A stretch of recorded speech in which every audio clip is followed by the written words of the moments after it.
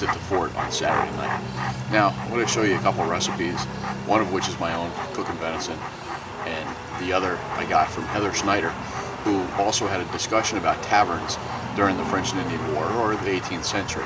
So let's get this fire started, and then we'll go back and we'll talk about some of the other figures and speakers that we had at School of the Long Hunter.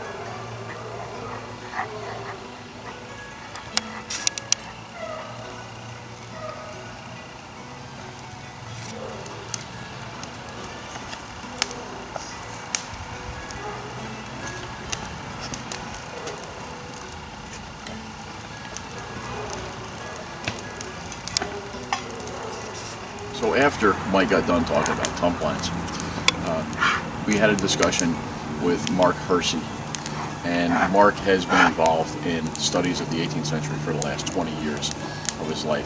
He's also a volunteer at Old Fort Niagara, and he's done a lot of different seminars and things where he's offered his knowledge upon his research. The individual that he spoke about was Simon Girty. So Simon Girty, who was he? Well, at one point, Mark had described the reputation of Simon Girty as far as even going to Hollywood, and was used in a quote in The Devil and Daniel Webster because he was supposedly a turncoat, and they likened the defendant to Simon Girty as being a turncoat. Well, who was Simon Girty? Well, first of all, there's no known pictures of him. There's, speculation and images that have been done based upon descriptions. But Simon Girty was born in Harrisburg, Pennsylvania in 1742. At a very young age, he and his brother were captured by the Seneca. And he lived with the Seneca until 1764 when he returned to Pittsburgh. This is a man that lived in two worlds. He had two different cultures, and he was a professional hunter. At one time, he even worked for George Morgan and his trade company. He was also known as a white savage.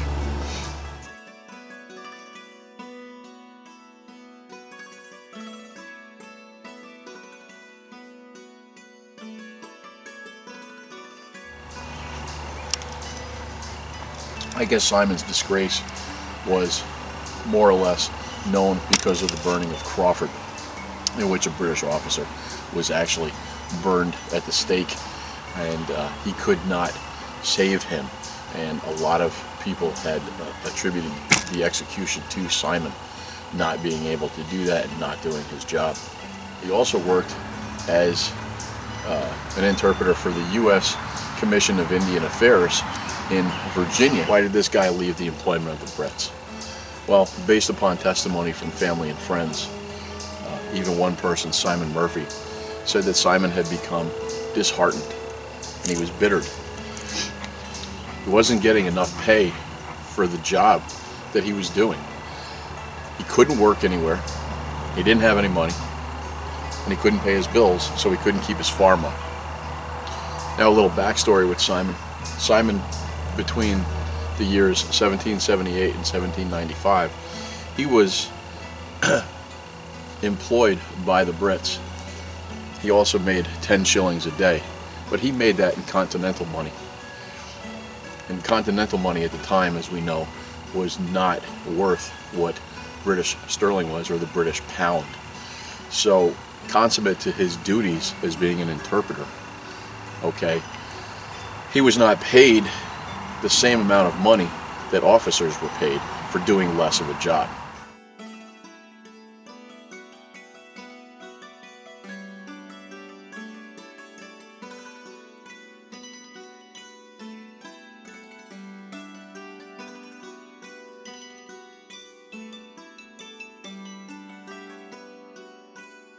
We're talking about an individual that was trusted by the Indians. He spoke a definite 6 Indian languages. He spoke Seneca, he spoke Onondaga, he spoke Mingo, he spoke Algonquin, he spoke Delaware, he spoke Shawnee. That's 6 that we're definitely known of. He possibly spoke up to 9 languages total. In 1780, he was made a war party captain, and he traveled with 8 to 20 braves at any given time during his duties as a scout and interpreter, whatever the need be. By 1781, he had 120 warriors underneath him, more than any other white frontiersman or white interpreter and or scout.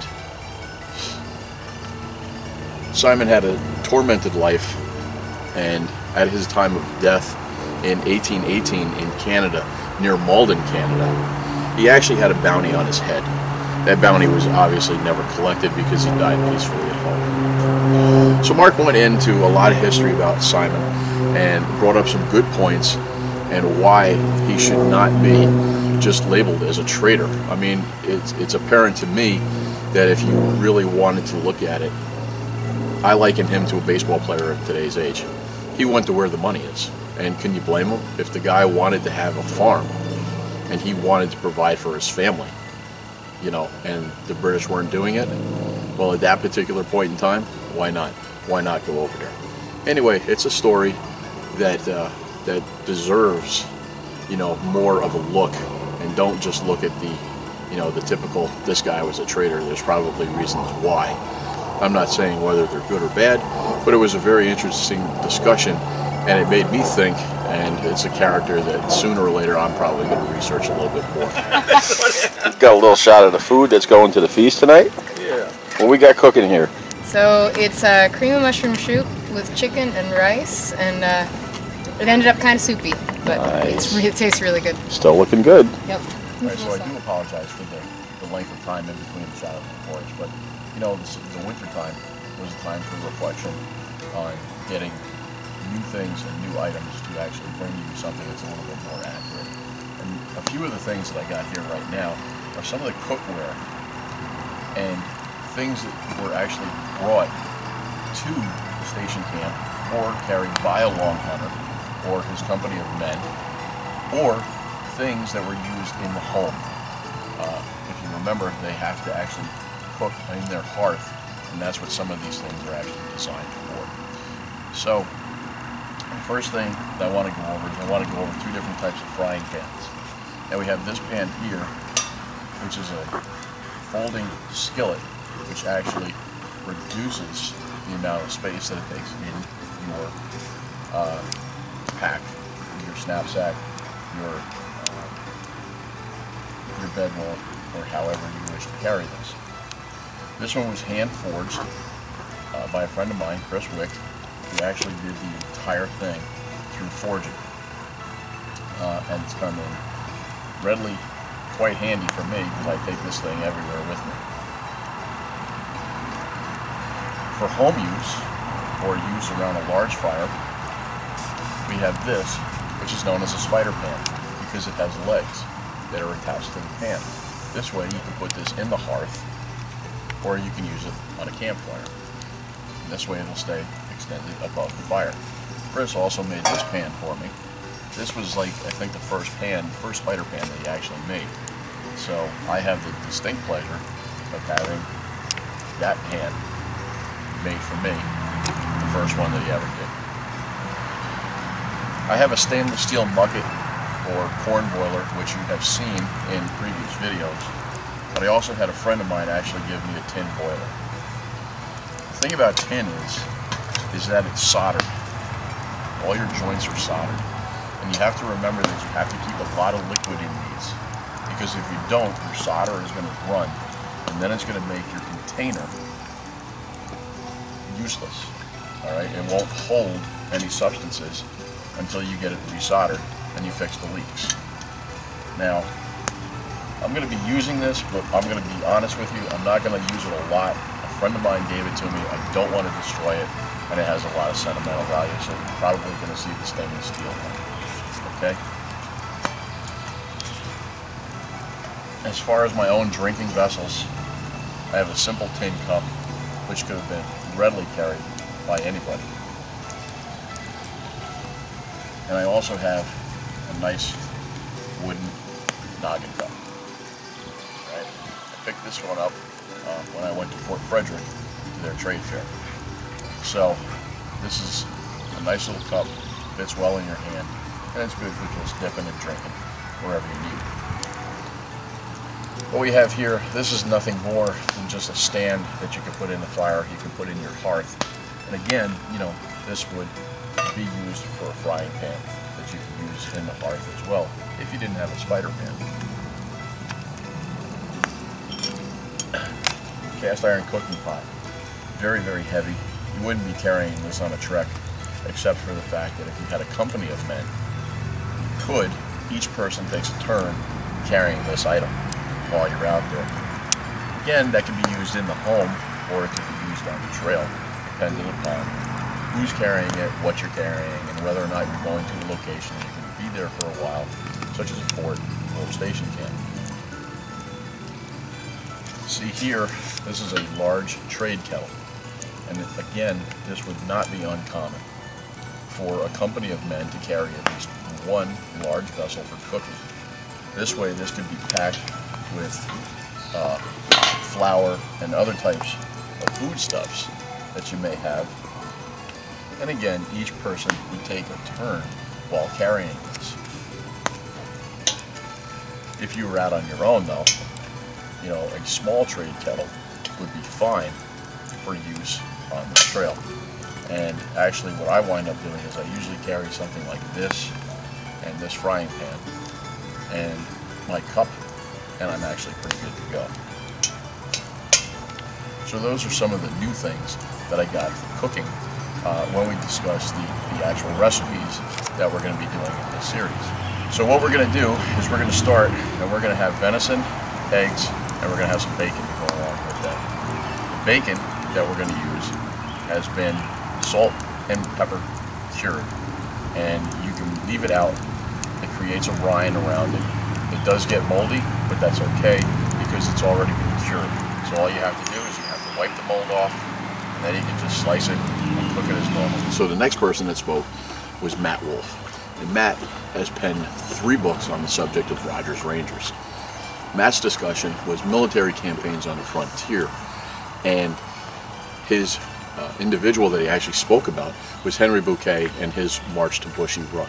So we'll talk about that a little bit. Right? So Matt's discussion, part of his seminar, was based upon military campaigns along the frontier. And what he focused on was Colonel Henry Bouquet's push westward towards Fort Duquesne.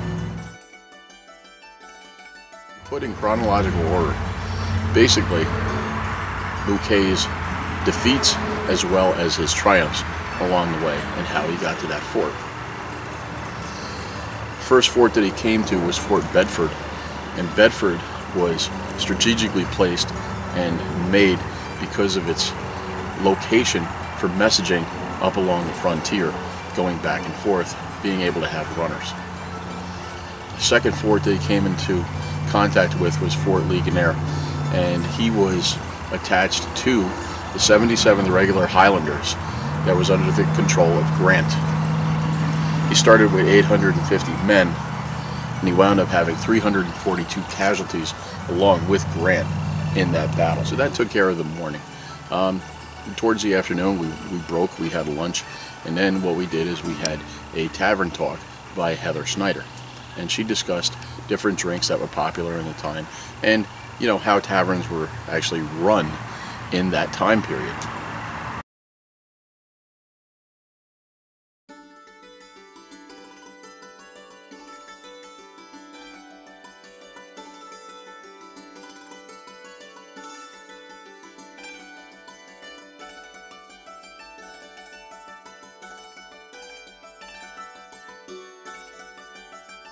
Okay, the first thing we're going to do is we're going to render this bacon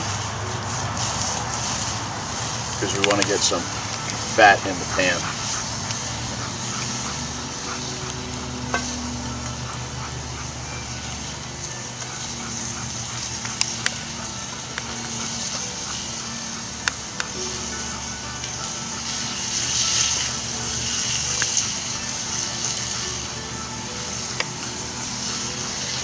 That's that nice thing about that spider pan, because you can move it around and get it closer to the heat or move it farther away from the heat. As you can see, this is what the bacon looks like. Okay? It's pretty hard, and it will get a crust on it. But just remember that you can actually just take this, put a hole to it, put a thong on it, and you can hang it and then slice it off as you need it. It's completely cured, and all you need to do is just cut it and put it in the pan.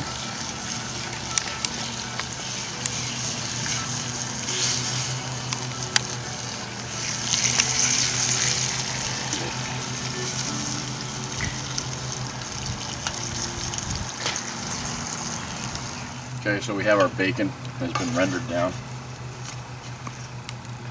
And with venison, it doesn't have to be left on very long. And the only thing that I use is the salt that was in the bacon and the pepper as well to actually season that.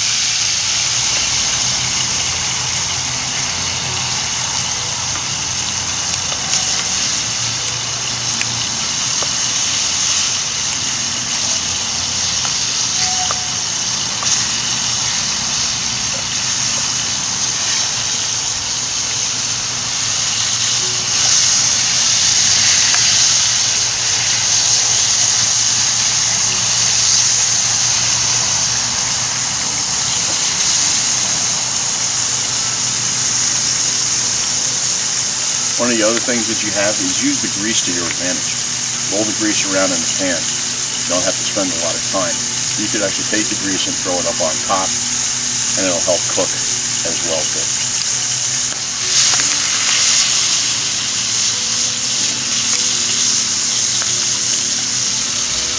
Venison's almost done. And of course, this is not like roasting a venison ham, okay?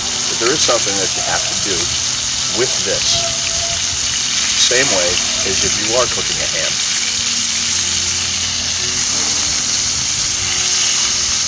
And you want to let your meat rest, okay? Just don't immediately cut into it, because you're going to lose all the juice and all the flavor from the meat.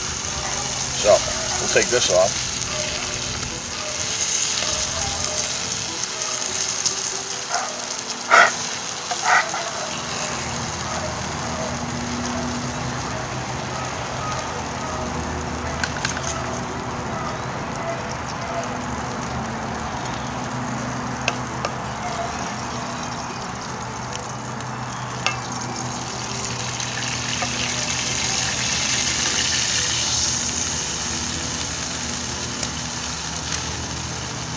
Okay, you got steak and bacon.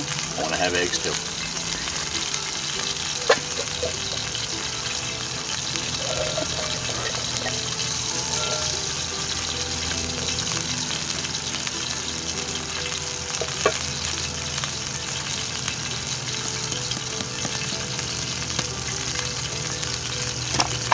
Really?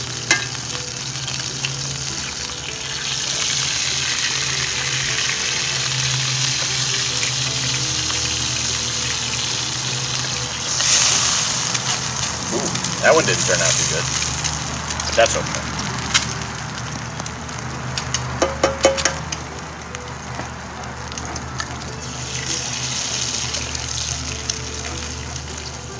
I would say that's unlevel there, boys.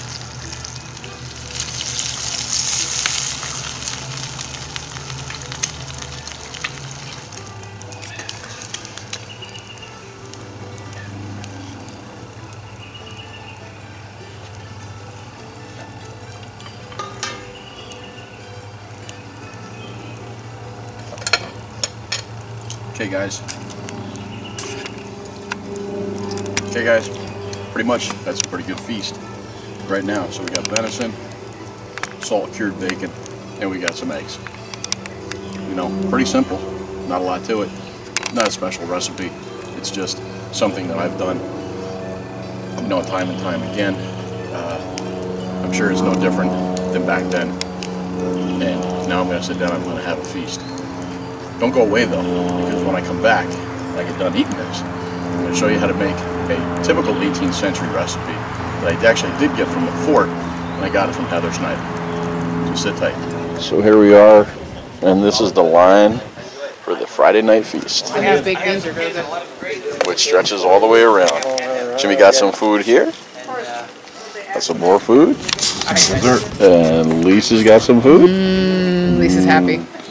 And me and Pat are just kind of hanging out and waiting. Alright, so the next recipe. Got this from Heather Schneider. She did a discussion on tavern drinks. And she was actually a wonderful cook. So she actually shared a recipe with me. So after you have a feast, obviously you need to have some type of need for the rum-soaked apricots. Well, obviously we need apricots. We need a third of a stick of butter. We need some sugar. And of course, we need our rum. We also need water. Okay. Guys, we're going to put some water in our frying pan. We're going to start to let that heat up.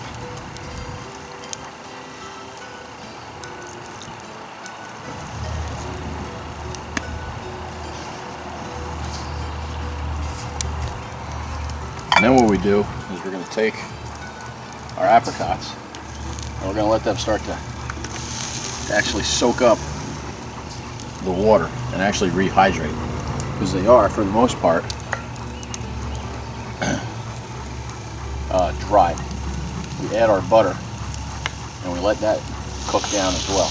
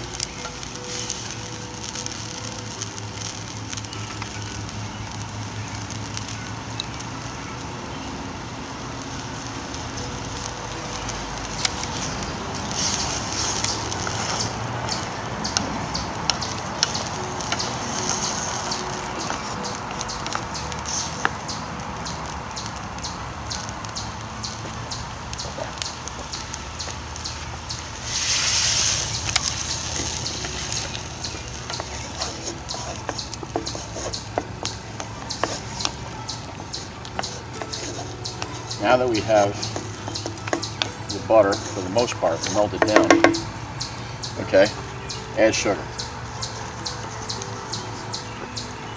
Okay, there's no real measurement. Kind of doing it by taste and by eye as to what you have. What this is actually going to do is this is going to make like a syrup. And you're going to want to let it just reduce down. And as it's reducing, the apricots are going to soak up that moisture as well.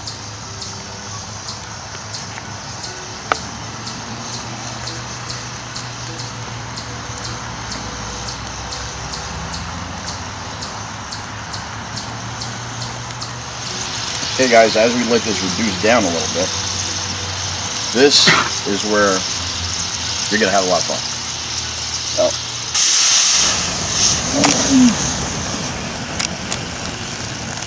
hit that with the rum. Let your alcohol kick off.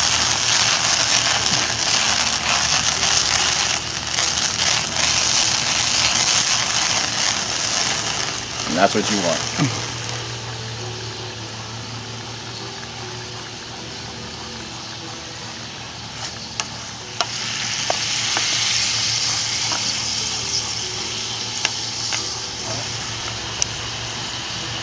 Take that off the fire now.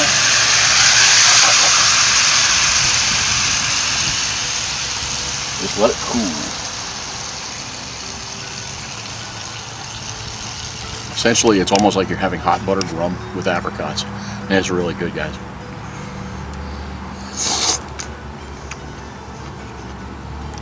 Really good. So, thanks to Heather Schneider on that recipe at School of the Long Hunter. I apologize for not having one of these videos out, but again, you know, life gets in the way, research gets in the way. I don't just happen to, you know, watch other people's videos and then recreate this stuff. I actually go out and I actually practice this stuff. It takes a lot of time, a lot of footage, and a lot of research to actually do these. So I thank you again for being patient. In the second part of School of the Long Hunter, we're going to talk to Suzanne Larner, and we're going to talk to Mark Baker in reference to their seminars. So this is Brian from Snowwalker Bushcraft. So thank you for your views and your comments. And until the next episode is The Shadow in the Forest, go get your dirt on.